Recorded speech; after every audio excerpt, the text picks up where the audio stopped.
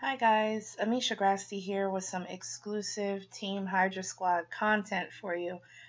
Today in this video, I'm going to show you really quickly how to work with Hydra and Skugrid if you're wanting to use dollar amounts for your profit margins versus using percentages. I know a lot of you are used to using dollar amounts. You might say to yourself, okay, this is a $100 item. I want to make $10 on this item, etc. As opposed to working with a profit margin percentage. So I'm going to show you how to do that.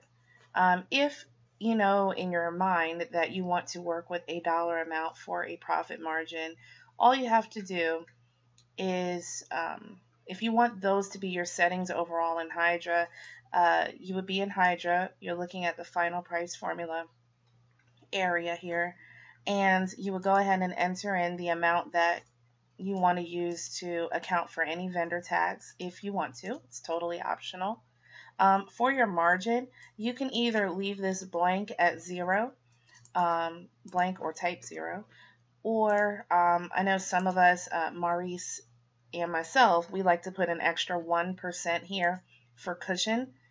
And for fixed margin, this is where you're going to put your dollar amount that you want for profits. So on a large scale, when I list my items, what this formula will do is I will be getting a $3 profit margin on these items plus an additional 1%. That's just a little extra cushion for me. If you don't want that extra cushion, again, leave that blank or change it to 1. But on a large scale, if I were to do this in my Hydra settings, this would be the fixed margin is the dollar amount profit that I want for every single item that I list. Personally, I don't like to work with dollar amounts. Initially, when I list the items, I work with percentages. So, for example, if an item is $100 and I say I want a 10% profit margin, then I can expect $10 for that particular item. And also, likewise, if the item is $300, that 10% will scale up with the cost of the item. So 10% of the $300 item, I would be looking at a $30 profit. Okay, so initially when I list, my strategy is I list with percentages at first, and then as I feel the need to revise my items or tweak my pricing, I go into Sku-Grid and I edit individual items and I work with dollar amounts at that point, because it's easier for me in my head. But you do whatever you feel comfortable doing. So again, you enter your vendor tax amount, margin either 0 or 1. Fixed margin, this is the dollar amount that you want to get, and your minimum margin. Go ahead and make your minimum margin equal to the fixed margin here. Okay, minimum margin comes into play when you have a cheap item. So again, with the 10, let's just say we were doing percentages. If it was a $10 item as opposed to a $100 item, and I had a a 10% profit margin, I would be expecting a $1 profit. Well, the minimum margin kicks in and it says, well, no, we're going to increase the price so that you walk away with at least $3 on this item, regardless of how cheap the item is. So that's where your minimum margin comes into play. When I'm working with dollar amounts, I put the fixed margin and I make the minimum margin equal to that. Your PayPal fees are 2.9%, and then there's also a 30-cent transaction fee for PayPal. eBay fees are always going to be 9 or 10. And that's how you construct your formula if you want to work with dollar amounts. You can test this by hitting test formula. Okay, you can enter a starting price for an item. So let's say the item was $100 and I want a $3 profit. But with all of these things considered, vendor tax, and my eBay and PayPal fees, it's going to take all of that into consideration. I don't have to do the math. It's going to take all of that into consideration to make sure that I still walk away with at least $3 on this item. So a $100 item, if I click OK, that would be priced at about $127.56 to give me the $3 that I wanted. Okay, so and again, if you're making your main settings this way, you do want to go ahead and make sure that your Sku-Grid settings are the same as a default. And that way, when you list items, they don't all come over with an override formula. What else? Okay. But when I list, like I said, I like to work with profit margins as a percentage. So my, Sku-Grid and Hydra are usually the same. So it might look something like this. Vendor tax is 8, and then my profit margin might be 10.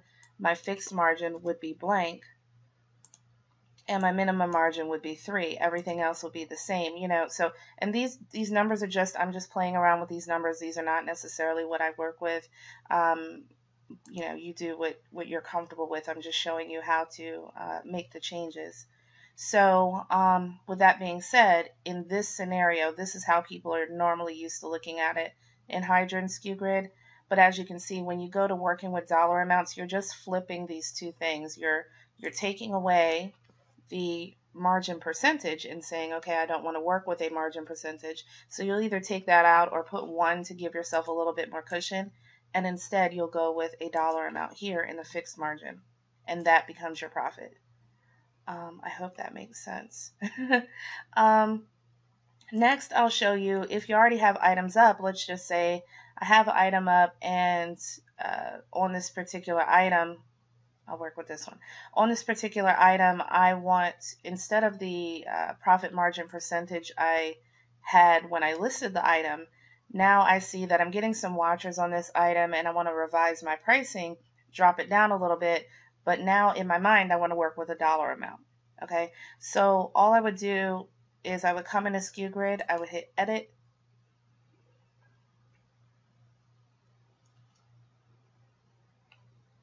you scroll down to the bottom where it says override default selling formula. By clicking this button, it forces Skugrid to no longer consider the formula that you have in your settings here. And you're basically going to be using this button over here to create a new formula for this one particular item. So I hit override selling formula, use wizard. Okay, and at that point I would go ahead and redo all of my numbers, but I'm going to do them in dollar, to where it's a dollar amount profit. So, I would go ahead and enter whatever I want for vendor tax. I'm not going to put any in here on this particular item because this supplier rarely charges tax. The margin percentage, either 0 or 1 at this point. And your fixed margin, this is how much money I want to make on this item. Since I'm not using, or I'm using very little margin percentage, I want my fixed margin to become my profit, and this is in dollar amounts.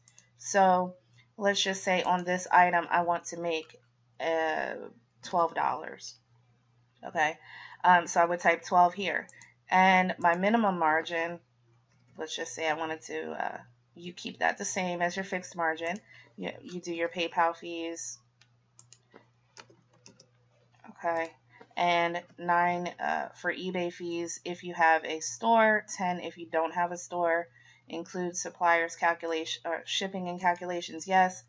Now I can estimate the final price. I don't remember how much this was. It might have been $69, but you can just type this in and enter, and it shows you what it would price this item to based on this new formula.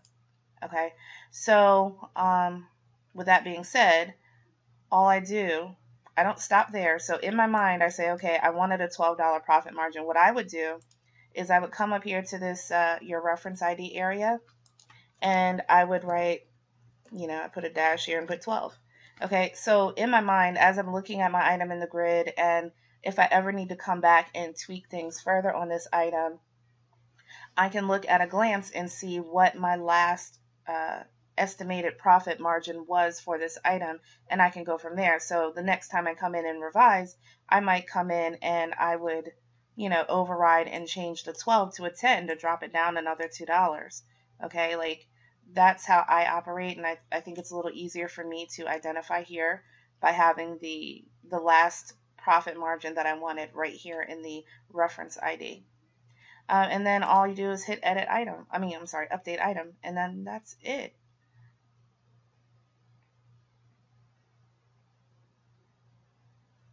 So in the grid, you'll see that it has $12 here. my pricing will be changing eventually. You know, once you update an item, it goes into a queue to be repriced. So at that point, Skugrid is going to reprice it so that I get a $12 profit on this item. And I hope that helps you guys. Okay, the other scenario that I wanted to mention is if you wanted to actually list an item at the time of listing, you know in your mind that you want to list it with a dollar amount profit. Or if you have a batch and you want a whole batch to go in with a specific dollar amount profit, you would do the same thing. So if it's a batch, you would just go ahead and enter in the ASINs or product URLs, select your marketplace from the list, and hit add custom formula. And from here, you would do the same thing. You would add in your vendor tax, your margin percentage, which would be 0 or 1. Sorry. Okay. Whatever profit you wanted at a minimum in dollar amounts, you would go ahead and enter that, and then your PayPal fees and your eBay fees. And then you would submit the batch. Okay. So at this point, every item that is in this batch comes through with an override formula to Sku-Grid, and Sku-Grid will keep it at this particular formula to always give you a $5 profit or whatever amount you wanted. It will be a little bit more because you'll get an extra 1% if you're including the 1 here. So that's how you do it with a batch. I'm going to show you really quick what I would do on a single item listing. So I'm just going to grab an item to list. This looks pretty cool. I'm going to grab the product URL, paste it in, and hit add new item. Okay, so once that is up, all I do is come in, I leave everything else the same. I might edit my title.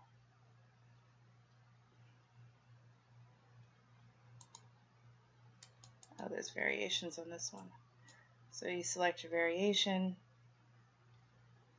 I don't know which images are showing.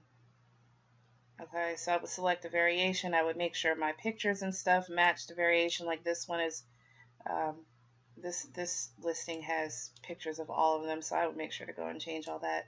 It's a bad example. But the point is I would do a single item listing, and I would come in, and where it's showing you the price, this is based on your original pricing formula that's in your settings. Instead of using that, you would say, okay, well, no, when I list this particular item, I just know flat out I want to get, you know, a $10 profit on it. Okay, so you would come in and you would enter your vendor tax, your margin percentage as either 0 or 1, and then you would enter your fixed margin, which is the profit you want to make in dollars. Your minimum margin is the same, your PayPal, your eBay fees. Okay, and then that's it. I forget how much this item is with the supplier. I have to look. It's $99.99. So pretty much, oops, I just got rid of everything. Okay, 1, 10, 10, 9. Okay, so at that point you can see how the price changed. Okay, originally based on my other formula settings I had, it was going to give me a higher selling price, but now working with a $10 profit margin, I know that this item is going to be listed. It's going to give me minimum, you know, $10 profit, and there's my new selling price. It's automatically calculated for you. You don't have to do the math. So that really is about it. No math. We don't have to do math here. All right. Thanks, guys. Let me know if you have any questions.